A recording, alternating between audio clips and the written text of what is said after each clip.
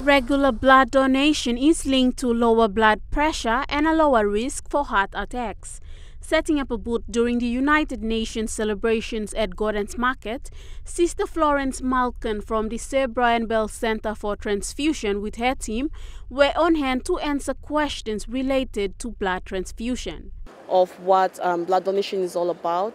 Basically, blood donation is simply when you as a donor voluntarily gives your blood for medical purposes, where we have patients in the wards where they need blood for survival.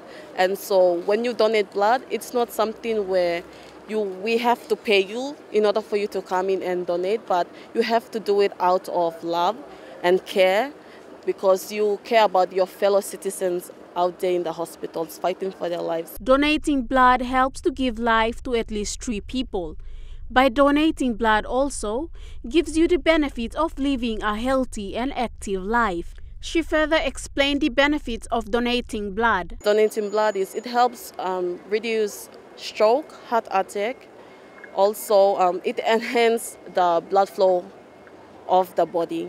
So in the long run, you will feel happy, you will feel lighter when you donate blood. Sister Malkin also named the different food that you can take to increase your red blood cells. It's like alpa, eggs, chicken liver.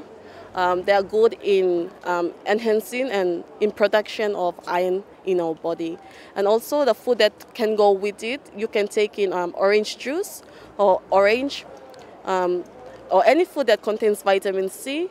Like lemon, it helps to the iron, it helps to absorb the alpa or the chicken that you are eating into your blood quicker. She also reiterated her team's presence at the UN Day celebrations. Every day, but the demand always exceeds the supply. So we are here at Gordon's Market to help the UN also to do awareness and encourage suitable donors where they can come in to donate blood as well. If you or anyone is thinking of donating blood and saving a life, the blood bank is open 7 days a week and on public holidays as well, and is located at the Port Moresby General Hospital. Tamara Agavi, National EMTV News.